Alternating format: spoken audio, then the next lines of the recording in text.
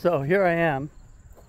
It's Tuesday, September 7th at 10:51 a.m.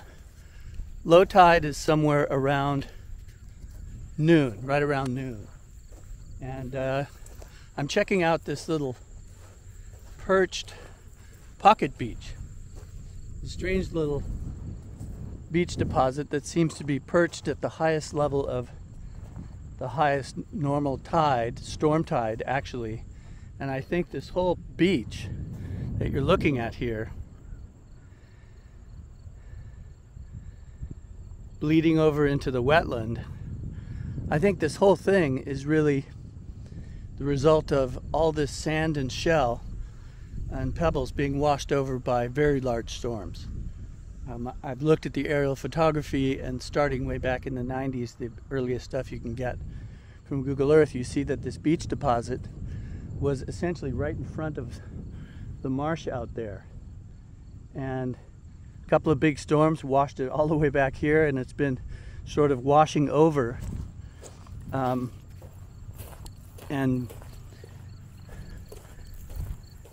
overwashing into the upper wetland ever since. So you can see these lobes of sand that are pushing their way. I can see that the last high tide, you can see where it's wetted.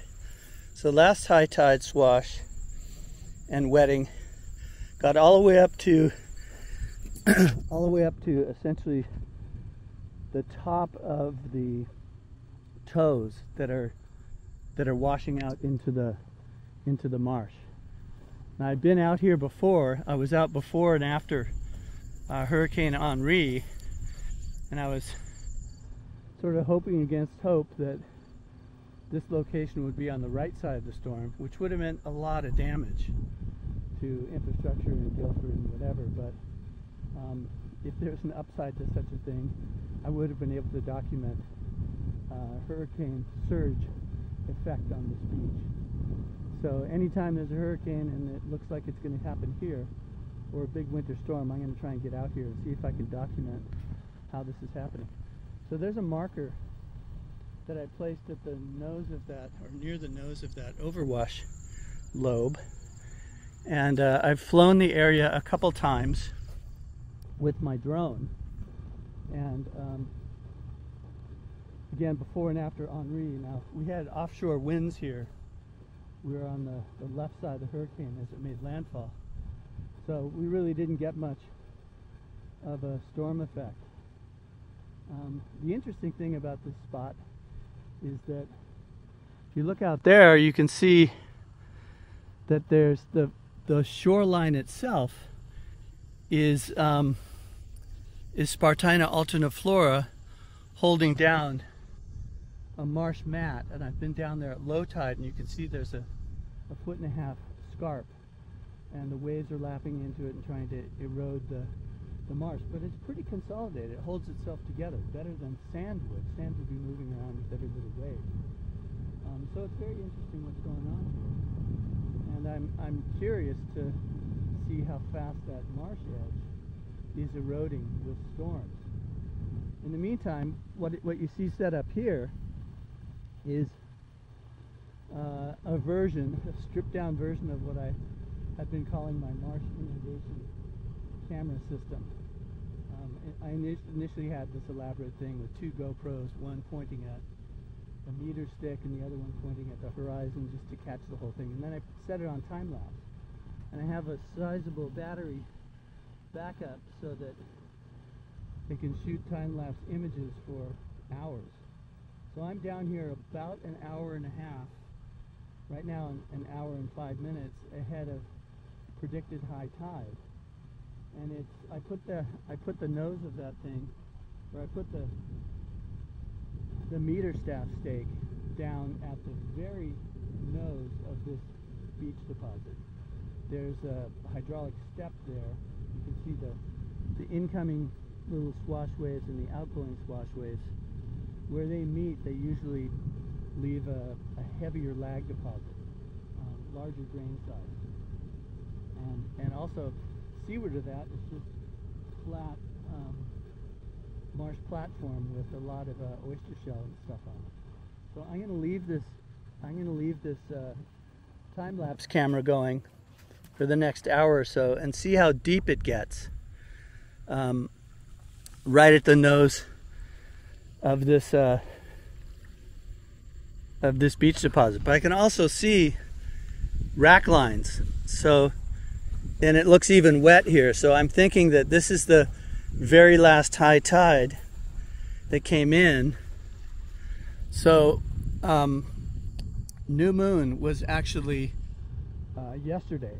So last night would have been the high tide, new moon, spring tide. But I looked at the tide charts and it looks like it's going to be a couple inches higher today at noon. Or actually yesterday at 11:30 something was predicted new moon high tide. So, but it looks like it's supposed to be predicted to be a couple inches deeper today. So I have an hour to wait before that's going to happen, and we'll just see what happens.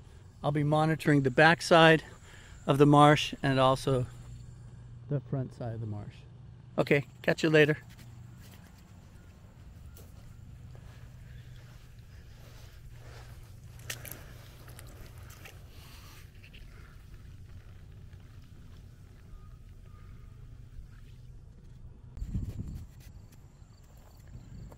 Okay, a couple other things about this place.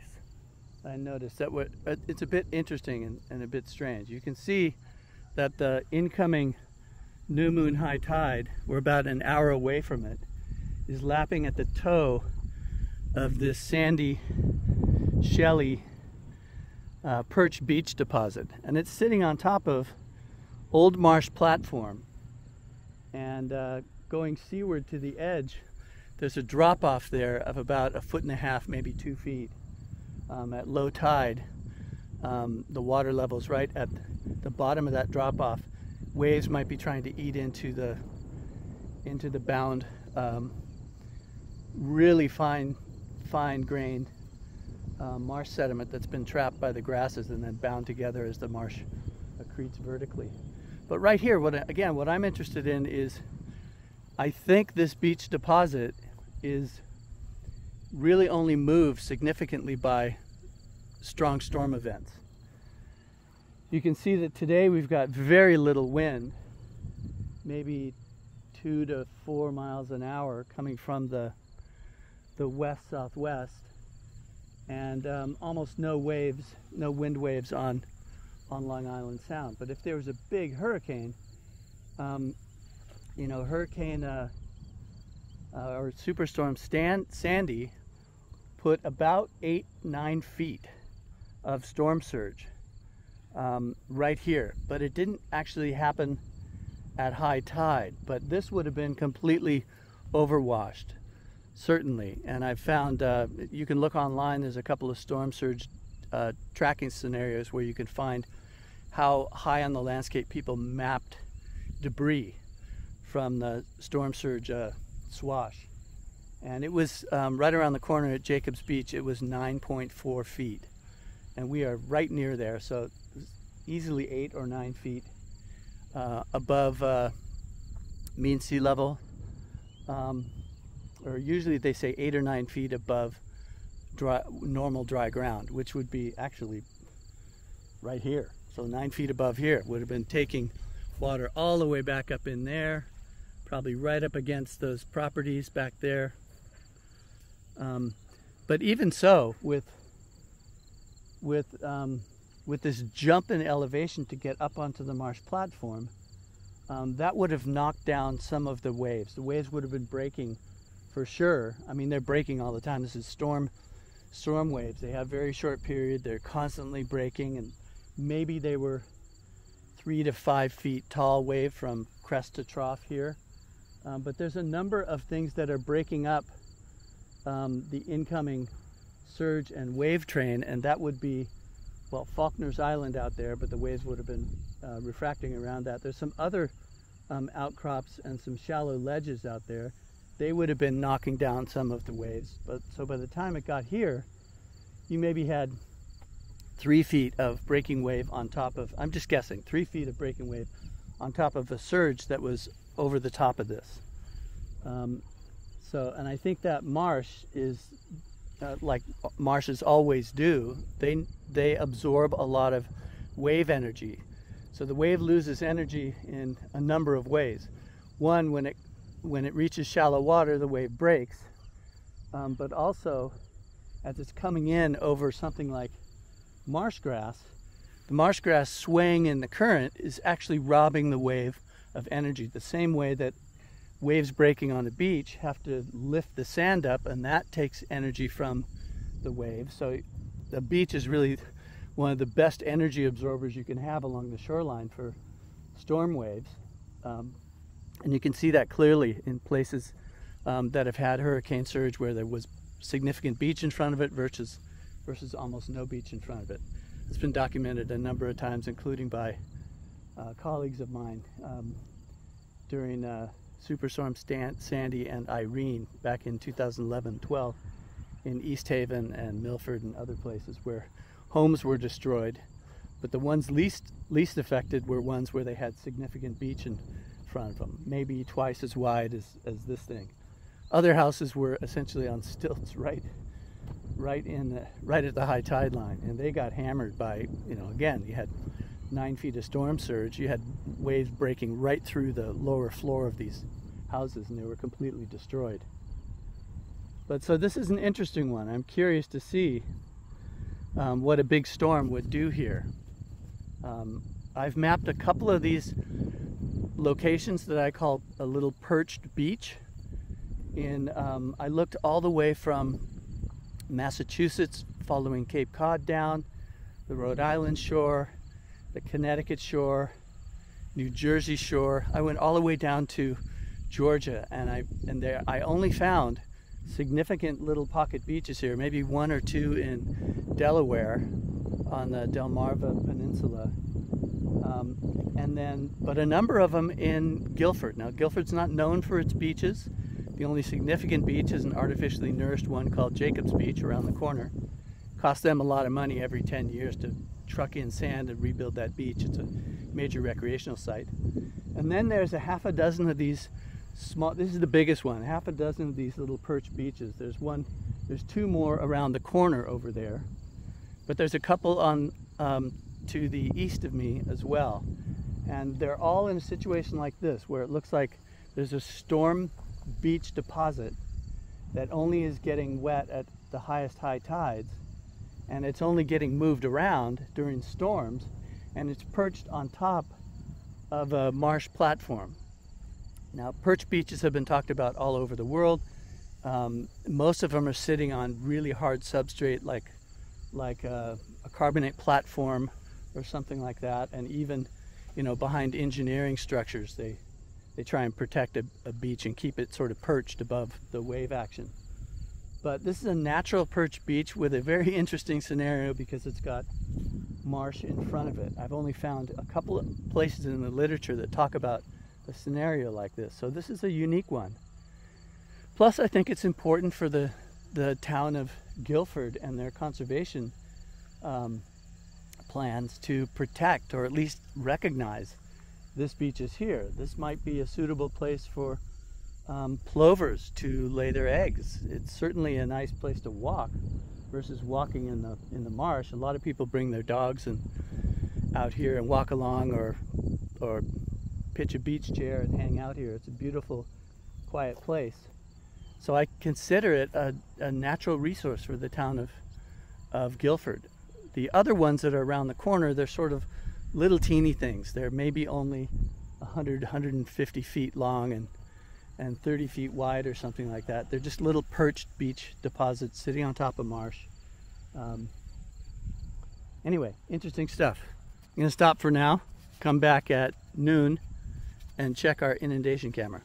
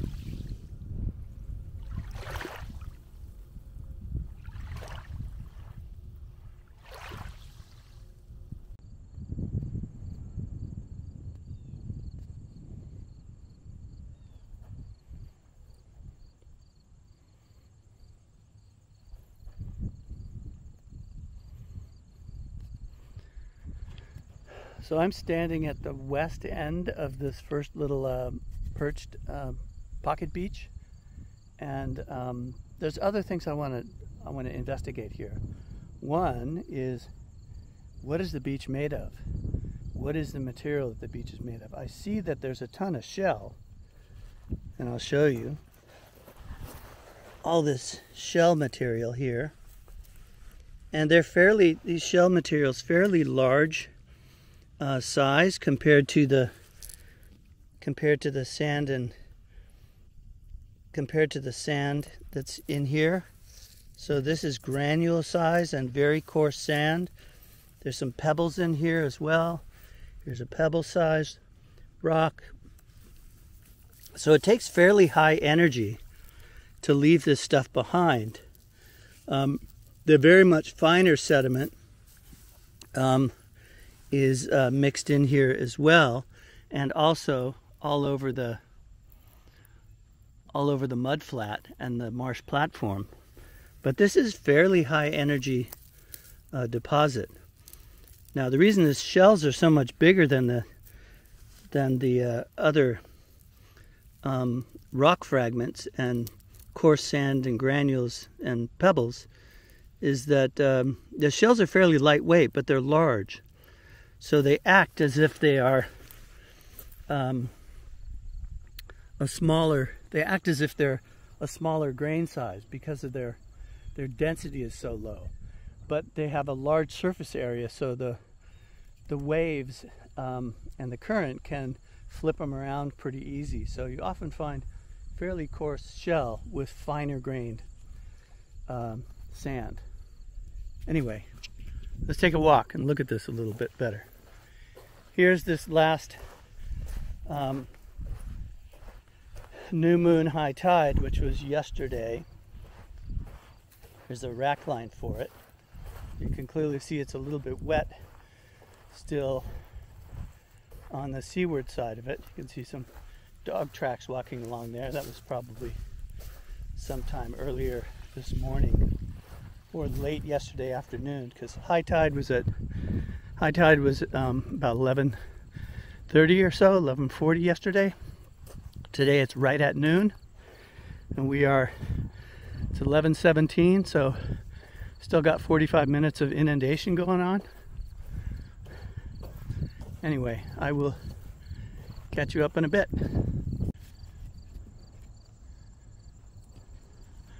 You can see here in this area there's Spartina patens. It's this finer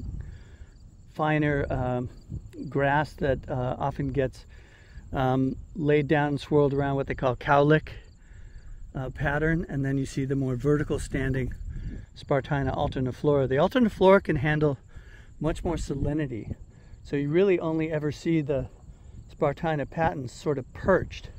You can see this one little perched area, cowlick area. It's above and surrounded by Spartina alterniflora, and this area is already getting flooded by the incoming tide from the backside.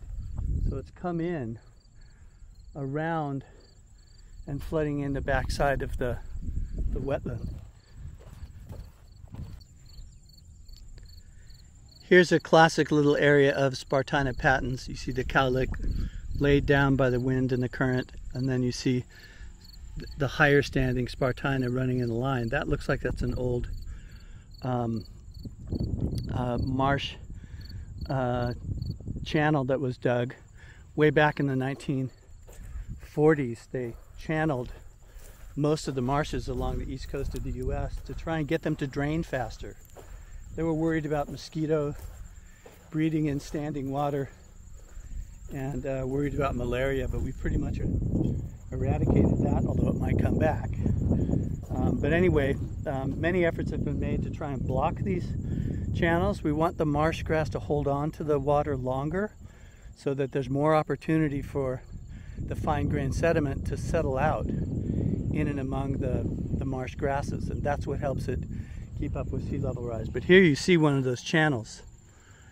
You very rarely see straight lines in nature, and that's a drainage channel. It would have drained the water out there, hook up with another channel to go around the corner, and then drain off into Long Island Sound. This channel is already flooding. Spartina alterniflora coming all the way up to the nose of this this little gravel lobe that is part of this beach. So this is one of these landward prograding storm overwash lobes. I've seen storm overwash in many places on the East Coast, and this is classic because it's just a little microcosm of it. So here's another larger storm wash lobe, and you see one of my ground control points that I place for my drone. So it's just an aluminum stake. It's covered in plastic so it won't rot, and then I've got a CD-ROM slung over it sitting on the marsh surface, and my drone can see that, and I can lock that in on a whole number of pictures that see that spot, so I can more precisely correct for any inaccuracies in the GPS positioning of any one individual drone position when it took a picture. It's amazing. So your drone GPS is no better than your phone GPS, which basically has an error ball of maybe 6 feet or something like that at the best. So you would think that all the drone pictures taken up in the air, there's error, 6 feet of error in all 3 directions, maybe even more in the vertical for each one of those. So how the heck are you going to get an accurate orthomosaic or stitched image from all that?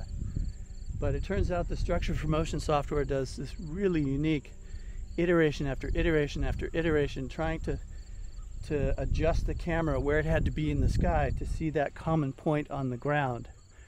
And as it does that, it repositions all the cameras and gets them into a better positioning so that it better resolves the common scene position of that ground control point or whatever the feature is. And this is why it takes, like, you know, if you've got a couple hundred pictures, it can take 8 hours on even a pretty good laptop, 16 gigabytes of RAM and NVIDIA or Core i7 processor. But I have a bigger machine with 128 gigs of RAM, super fast graphics processor. It could do that work in a matter of just a couple of hours versus like half a day or more. Anyway, it's pretty amazing how this structure for motion works, and I'm going to be using it on mapping this perched beach deposit as much as I can. I'm probably not going to fly a mapping mission today because I just did a week or so ago at neat below tide. So there's been no storms. There hasn't been, this is the first high tide since Henri, and there's really calm weather now. So I don't expect there to be really any modification to this beach really at all. I mean, these little teeny waves, you know, a couple centimeters high, lapping at the toe of this beach deposit are, you know, barely rolling around the sand grains. Oh, here's something interesting. You can see where the back running swash, where the swash that's running back off the beach meets the incoming little wavelet. The sand is coarser there. That's that hydraulic step or that coarse lag deposit that's migrating up and down the toe of this beach. It's normally set at the toe of the beach where the sand meets the stable marsh platform. But here you can see the wave action affecting it right here. And here is my marsh inundation camera system. It's 11:25. I hope the camera's still going. And the water line is right where the camera's staked out right now. And the depth of inundation at the toe of this feature looks like right now it's about 27 centimeters. So we'll see how much deeper it gets. I'm hoping that the water will come up all the way up to this last high tide rack line right in here. That last high tide rack line was maybe last night. I'm hoping we can see some of that.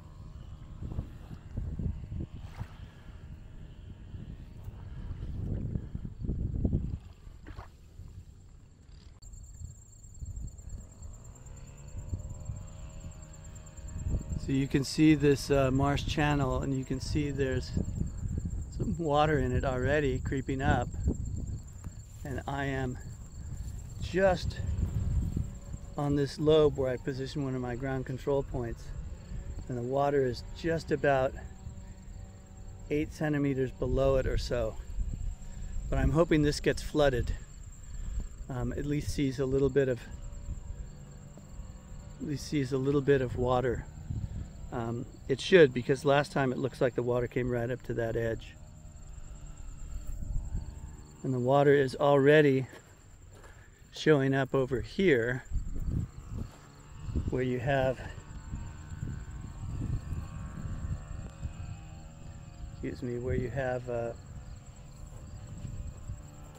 this little landward migrating lobe of sand and shell deposit.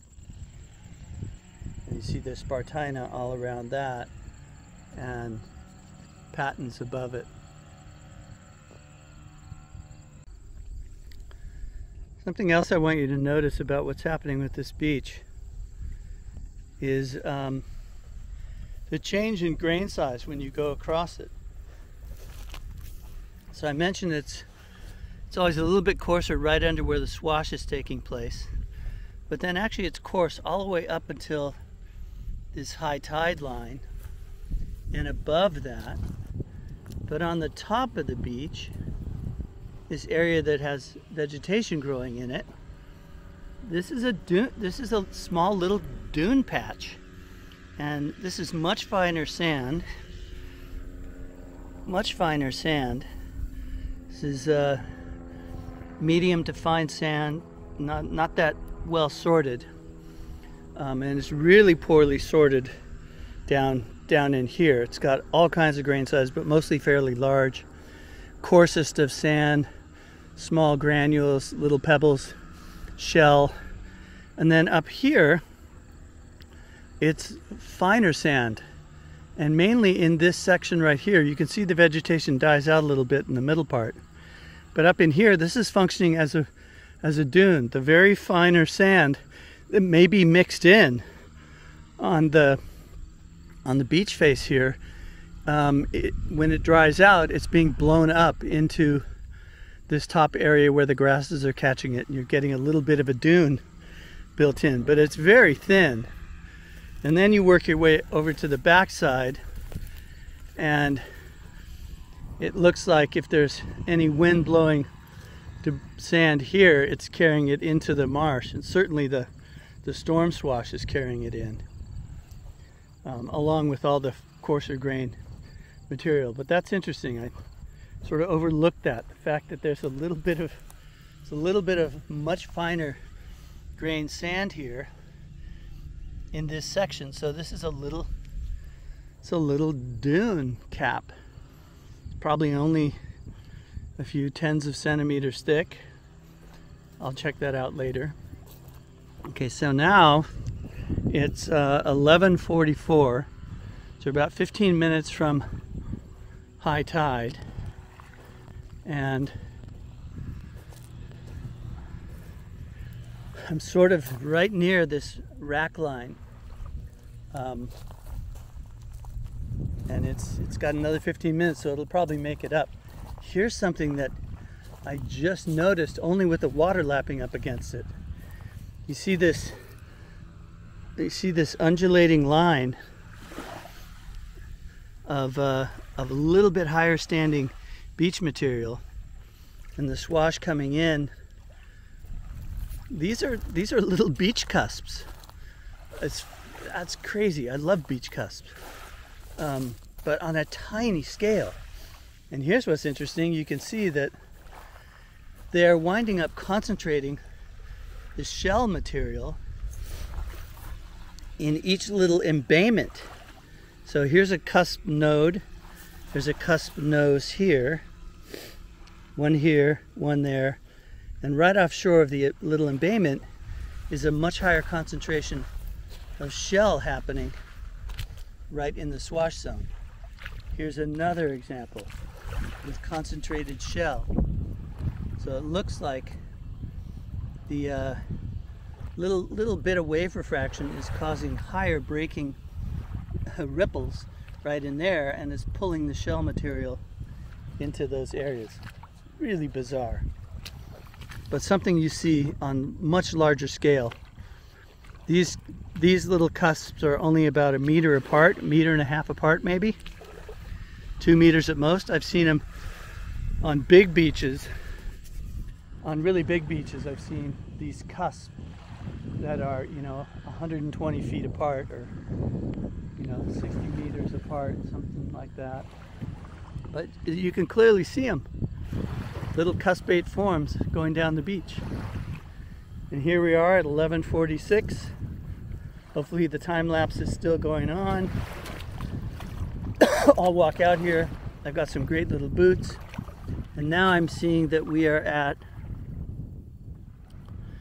32 centimeter inundation. I hope that stake isn't sinking, but 32 centimeters deep at the 32 centimeters deep at the nose of this beach, where this beach deposit ends and the old marsh platform starts. We'll wait another 20 minutes or so. Actually, I'm going to wait another hour, see if I catch the tide beginning to recede.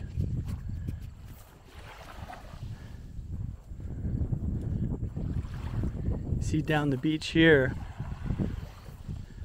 the highest wetted line is almost at the last high tide swash where that old rack line is.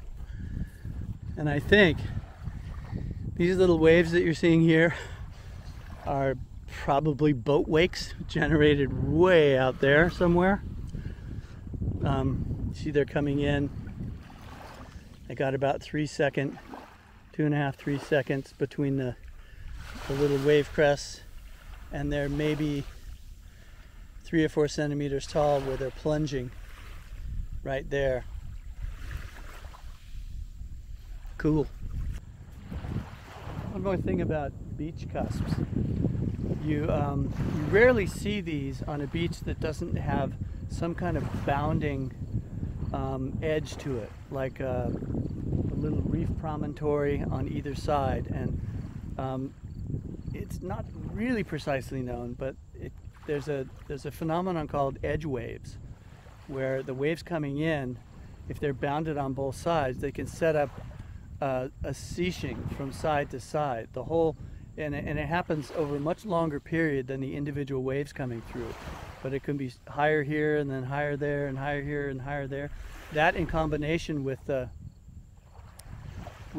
incoming swash can start initiating this beach cusp formation, and you often see them die out toward the bounding edge, as you can see there. But they're really well developed right through here, and then right through there, and then they die out heading back toward the other end of this bound little beach. Crazy. Here's another question for you. So you see the standing water on the backside of this beach deposit going into the marsh, and there is a marsh channel. You can see it going off in that direction. So the high tide, incoming tide is coming way around the corner, it races up into these marsh channels, and here it is on the backside of this beach deposit. So curious, you might think, well, how does the water level there compare to the water level out at the front of the beach? Shouldn't they be the same elevation? The tide is coming in. Shouldn't it be just as high on the front of this as on the back of this? And if so, what if we could cut a line right underneath it and we could figure out how much of this beach is standing above normal new moon spring tide or full moon spring tide. So that would be the permanently subaerial or above water level portion of the beach. Now it's clear though that this high tide won't make it all the way up to this backside rack line. So I'm thinking that this backside rack line was from some previous significantly higher tide, and material washed in from the backside and built up against this. I can't imagine why water coming over the top would decide to leave the rack there when it's deeper over here. Why wouldn't it just carry it into there? So I don't know exactly what's going on, but my feeling is this is a backside rack line, and there is a significant elevation change, maybe 5 centimeters or so, till you get to the sloping top of the beach. And then you have this little teeny patch of much finer sand that I'm calling incipient dune. And then it goes down, and here's a rack line that must have been at a very high tide. Maybe that rack line coincides with that rack line over there at some much higher high tide, or even one of the last significant storms to actually do much work on this beach. Because it really starts to, that's about the highest point on the whole beach. And then just down from that, a couple centimeters down, is where this rack line is. And then it gently slopes. I don't have a slope meter, but looks like it's just sloping a couple of degrees down to right about here, where the normal spring tide rack line is, and then the slope increases significantly to maybe 3 or 4 degrees down to the step, or the very bottom of this intertidal zone right here, where the platform starts. Cool. Okay, we are just 5 minutes away from high tide. I am going to stay out here and see if I can catch the tide going out again. But we are getting close to max inundation. There may be a bit of a lag. The high tide time I'm reporting is from Guilford Harbor, which is a calculated tide height. I don't think there's a true tide gauge there, but there might be. The real significant tide gauge is way over in West Haven, and another one New London and Bridgeport. But they're able to calculate when the high tide would hit an area like this. And there's always a little change in the timing of the highest high tide at different places along the shoreline. But they say it's exactly 12 noon around that corner over there in Guilford Harbor. So that should be roughly the same time, 12 noon exactly, high tide here.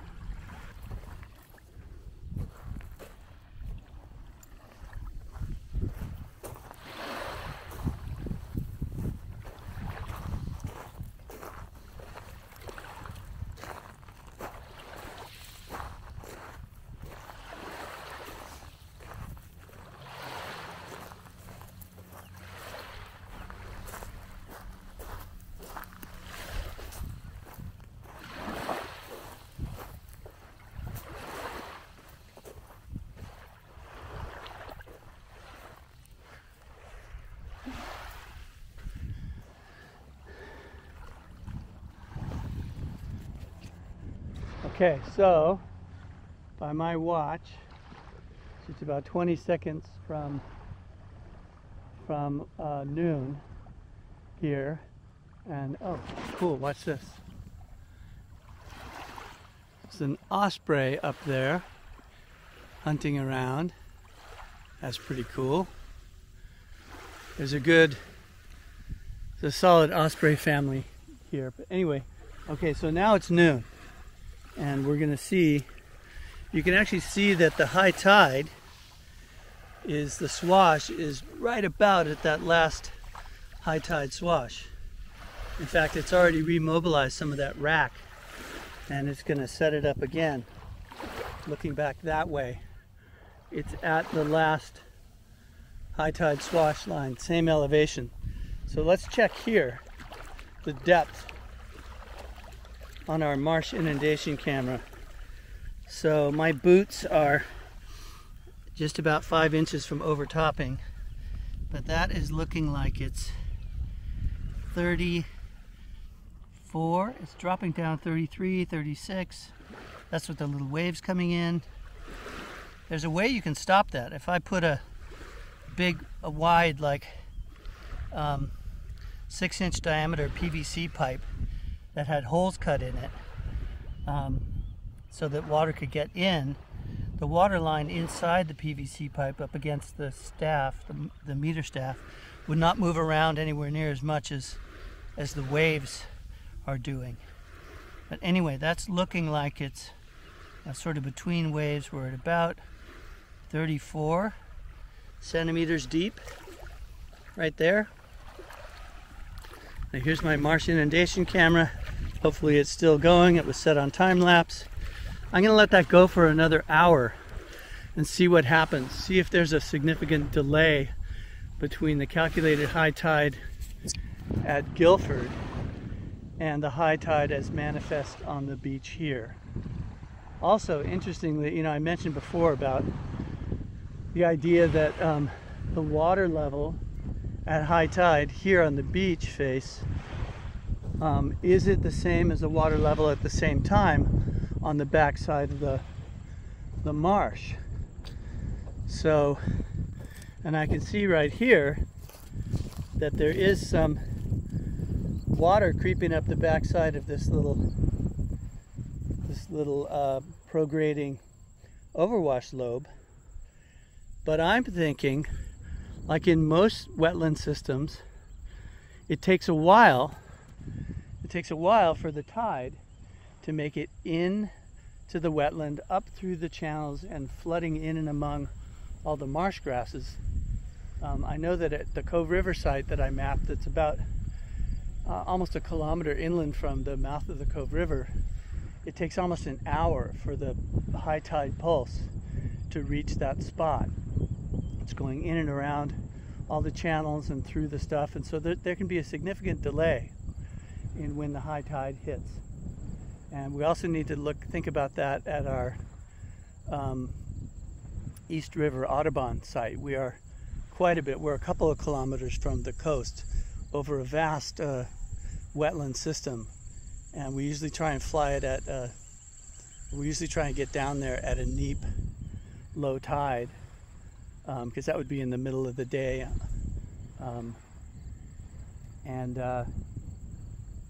and yeah, I don't know what the delay there is for the low or the high tide compared to Guilford Harbor, where the tide is calculated at. Anyway, so here we are at my backside overwash lobe ground control point, and just landward of that is this marsh channel that's full of water, and I think the water is just beginning to creep up.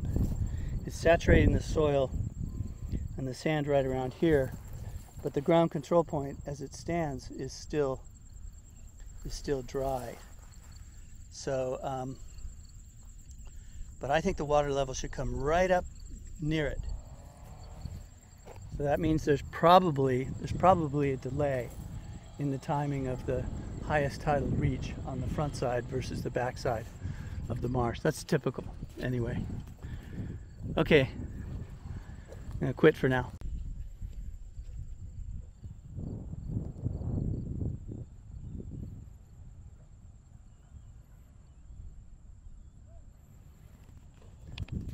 I don't know if my eyes are deceiving me, but I think the water is higher over here than it is over here. And remember, the tide has to come in and around and flood from the back side. So there is, I'm just judging from my own eyes, but I think there is a bit of a delay in the highest high tide reaching the back side here. We'll check it out.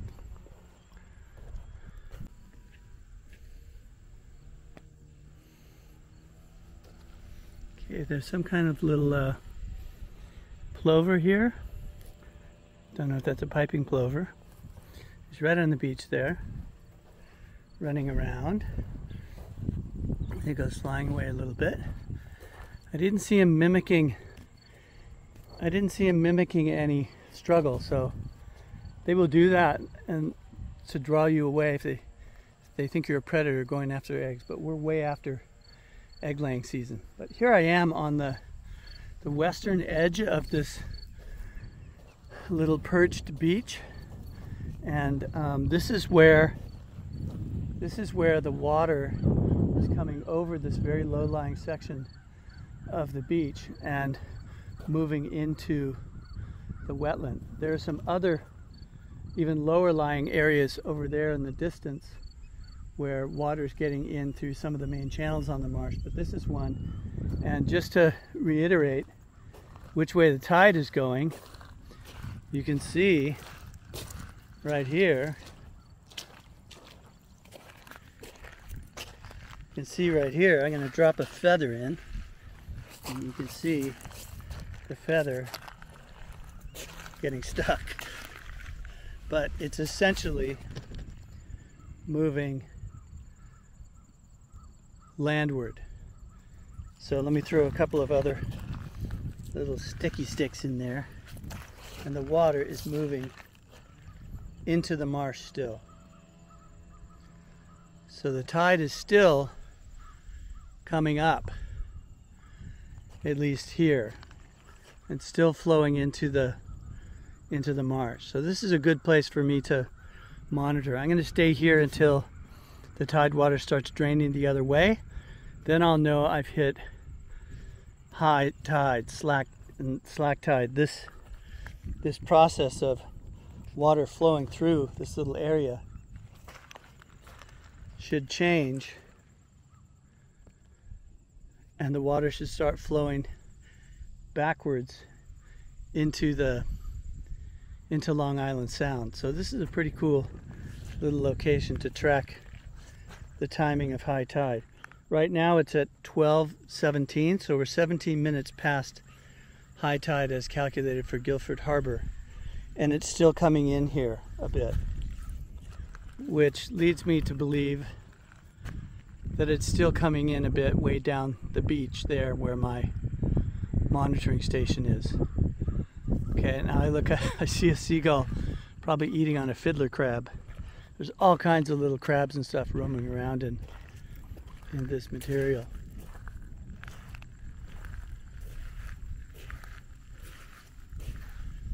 So this is a pretty sweet spot. The tide is still coming in here.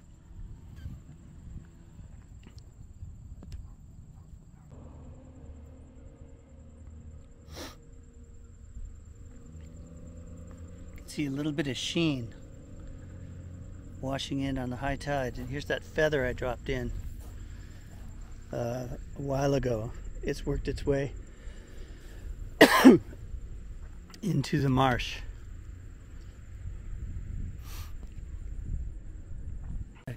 Here I am still at this little western edge place, and I can see when I drop that feather in that it's still ever so slowly floating inland. So at 12:34 the tide is still slowly coming in. So I'm going to leave this little feather here leaning up against these little pieces of grass, and the tide is still coming in really slow.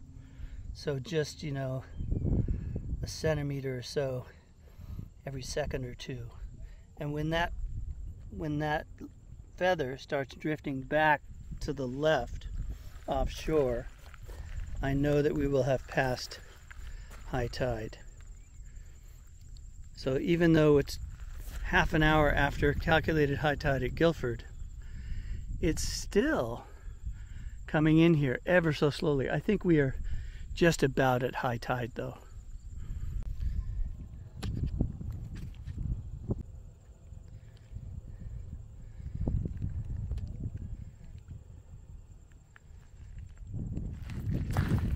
Now you can see this little patch of bubbles is starting to go offshore. So I'm going to liberate this feather, place it right out here, and now it is beginning to flow offshore. It's going out to sea. So we just at 12:35 we reached high tide. It turned slack for just a minute or so, and now it's going back out to sea. There it goes. So the tide is now going back out. We are past high tide.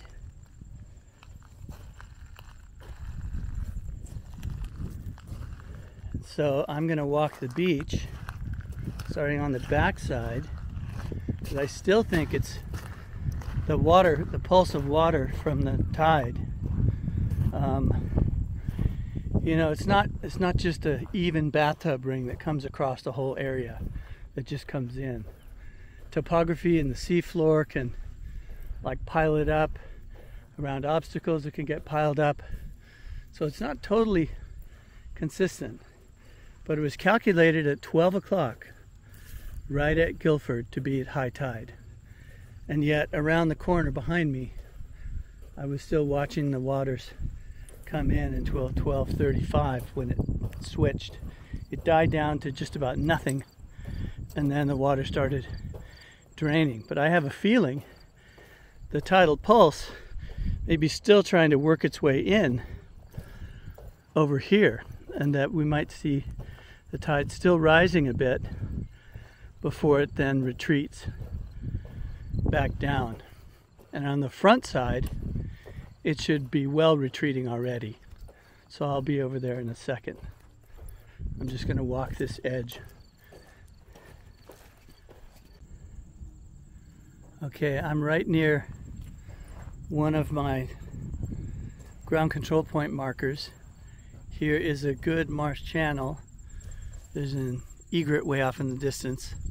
So my feeling is that the water pulse, tidal pulse, is still working its way in. It just switched around a couple of minutes ago, right at the shoreline. And right here, here's my ground control point. You can see it there, that stake.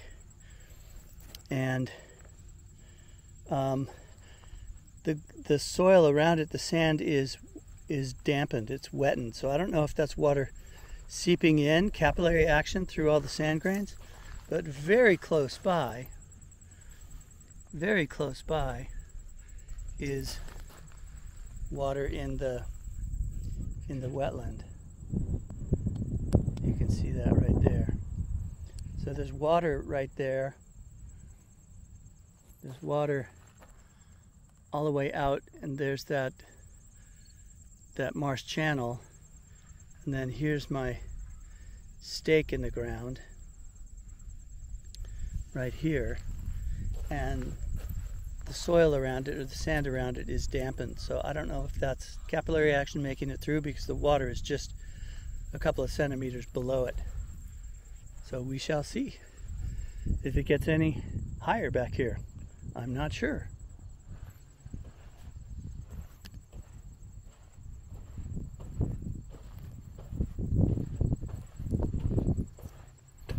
Working our way along. Here's water up the backside of these overwash deposits. That's Spartina alterniflora. That usually is growing at the lower elevation. So water right among it is normal. There's no water right among this Spartina patens here, because it's just sitting a little bit above. Oh, whoops.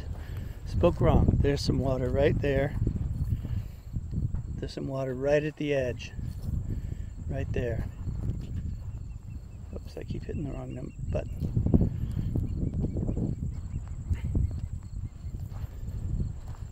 It's definitely wetted along the toe of these overwash fans, and sometimes right in the node between them. So there's some mixture of Spartina alterniflora and patens, and there's water right at the base of that. And here it is again, water right at the base, and water right at the base of this. And I don't know if that's still coming in, but We shall see.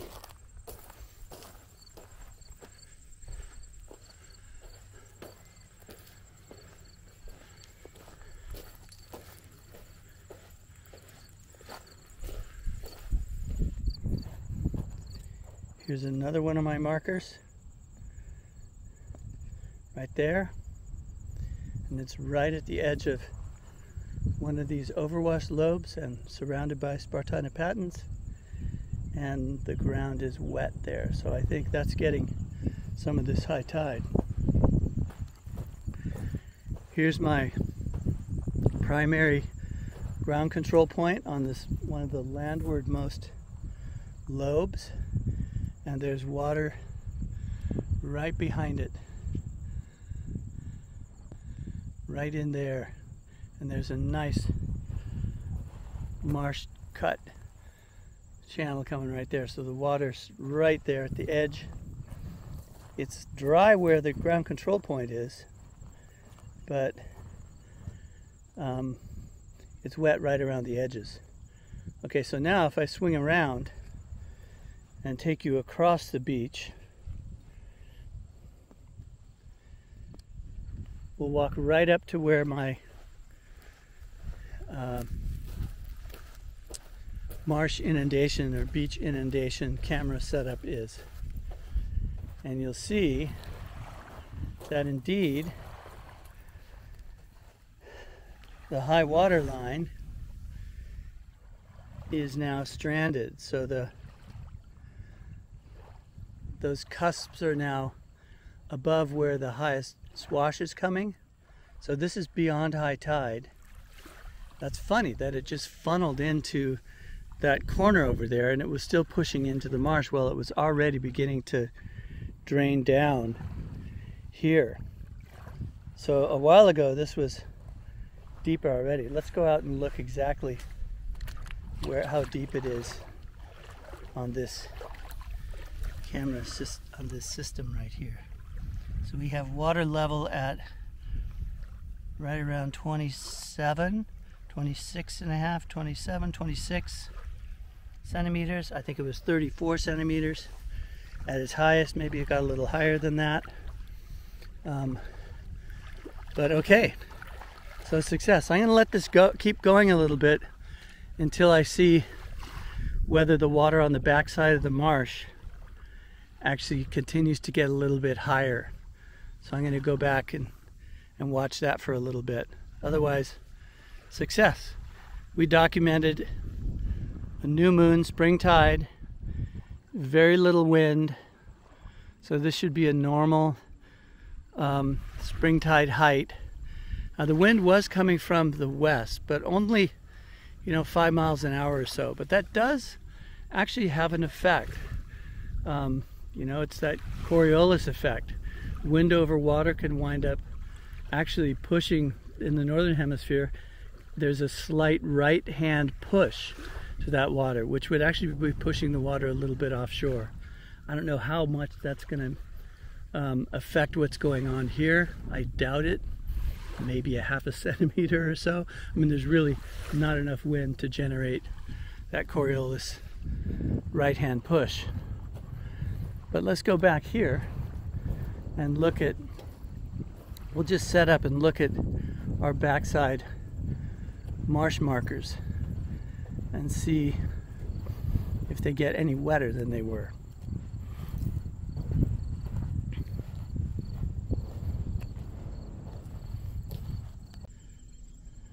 Okay, so I'm on the back side of this beach near some of these overwash lobes, and there's a low-cut area where there's some Spartina alterniflora, and you can see the water at the base right down in here. Now what I've done is I've placed a little bivalve shell right there at the edge of the water. I'm going to watch that and see if the water comes any higher or when it starts going lower. So it is, what time is it? 12:48 right now. That's right at the water's edge. Let's see if it goes up or down from there. And then I'll know I'm past high tide on the backside of the marsh. So I'm at that location where I put that feather, and it just started flowing out to sea. And here you can see the feather left high and dry. The water is flowing seaward still, so now the tide is going out. Here, I'll drop that feather in. So it's dropped down a couple centimeters already. There goes that feather floating out to sea.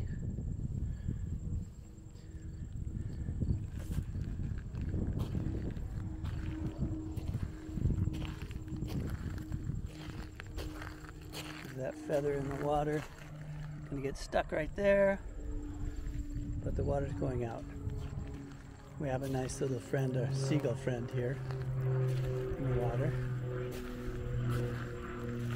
It's okay, Gully Gully.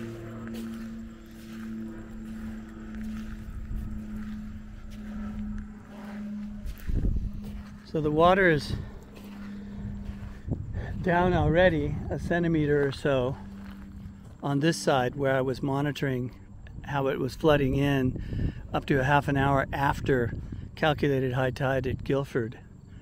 So one thing, and you know, my supposition is that it takes a while for the water, for that tidal pulse of high tide to work its way back through the marsh. And if you think about it, what makes water flow is an elevation change at the water's surface. So if it's higher here than here, the water's going to flow that direction.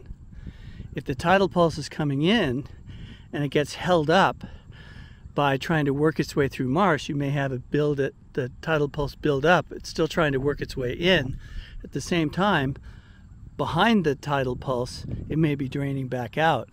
So the tidal pulse may never maximally reach the highest high tide because it's still working its way in when it's already feeling the pull backward.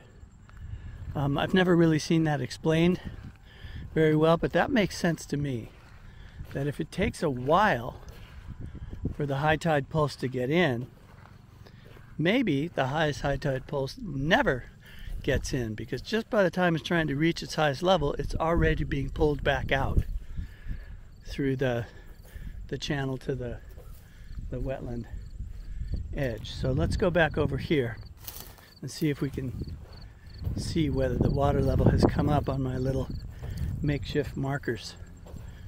So I put a shell, and then I put a little twig at the water level on the back side of this beach at a couple of locations, and just gonna, hopefully I can find them again, because I might be able to tell whether it's still coming up on the back side of the marsh or whether the tide pulse is going back the other way again. So let me search for it a little bit. I'll catch you up in a second.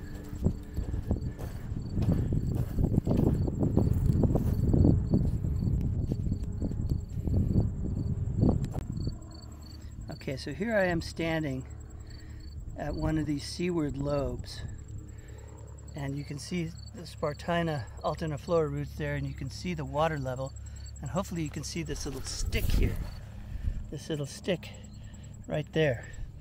So I placed that right at the water's edge, and it looks like the water's dropped down just a hair from there. So maybe it's past high tide on the backside of the marsh. Let me go over here and find that other one I put out.